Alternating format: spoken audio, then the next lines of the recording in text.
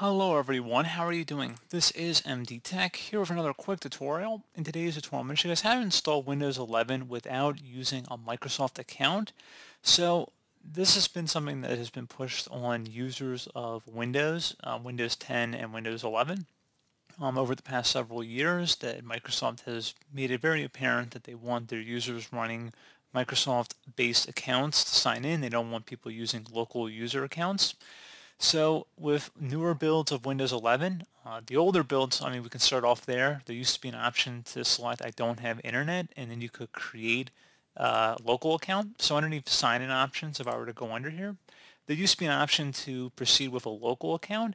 Now it appears that in some older builds of Windows 11 that option is still there, and then for the professional version it may still be there, but I just downloaded this Windows 11 ISO directly from Microsoft today, and this is what it shows. So you can clearly see there's no options here, and I am following the Windows 11 Home Edition here, by the way.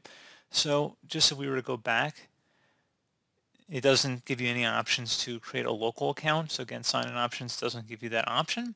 So what we're going to do is we actually have to completely disconnect from the internet first. So you might want to just take notes. It's only going to be a couple things we're going to do once we're done this point. So you might just want to take note of that. So if you have an Ethernet connection into this computer, you want to just disconnect it at this point. If not, watch the next couple minutes of this video and then disconnect your router from the wall. Or if you need to pull your network card out of your desktop, or if you have a little USB dongle with internet, you want to just disconnect it physically. It'd make it a lot easier, honestly, just for a couple minutes while you go through the installation process, and then you can promptly reconnect it back in. So anyway, what we're going to do at this point, now that we're on the screen to add a Microsoft account, you want to tap the Shift and F10 key on your keyboard at the same time. So again, Shift and F10. You want to type in OOBE BYPASSNRO.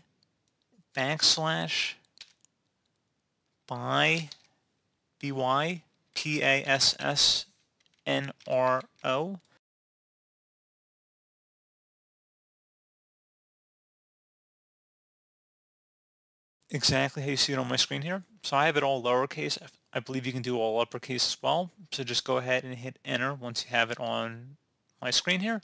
And again, you want to make sure you're disconnected from your Wi-Fi. So let me just go ahead and do that, and I'll be right back. Okay guys, I'm back. So I just disabled my network card. So that just took a moment there. I'm going to go ahead and proceed with the installation. Basically just research your computer here and go ahead and select yes.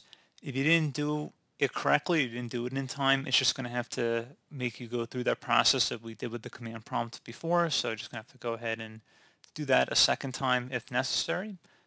It's not the end of the world though. And just give it a moment here. Now you can see that this page is different than what we had before. So now there's an option, I don't have internet. Go ahead and select that. Okay, so at this point, again, continue with limited setup. So you go ahead and left click on that.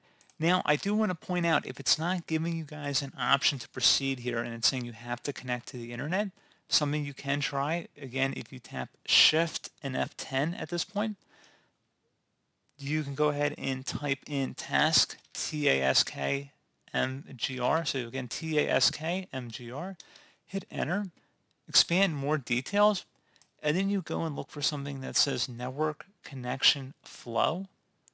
Again, if you were connected to the network here, you go ahead and look for network connection flow, and then you would right click on it and you would end task. I do not have it in here, but you would see it in this listing here. So again, network connection flow. You'd right click on it and end task. However, you can see that was not preventing us from continuing here. And that's probably why, because the process isn't even running. But if it was, you'd want to go ahead and terminate it, like I just showed you guys how you would do it if you saw it in that case. And go ahead and again continue with limited setup. I just wanted to make sure I showed that before I proceed here, because if I didn't, there may not be another opportunity in this video to show that. So then at this point, you should be good to go, guys. I'm not going to make you wait through the rest of the installation process, but you can see we've made it a lot further than we did previously here. And you just go ahead and make your privacy settings whatever you want, and then you would accept. And then that's pretty much it, guys. Not really much more to show here. Do hope I was able to help you out, and I do look forward to catching you all in the next tutorial. Goodbye.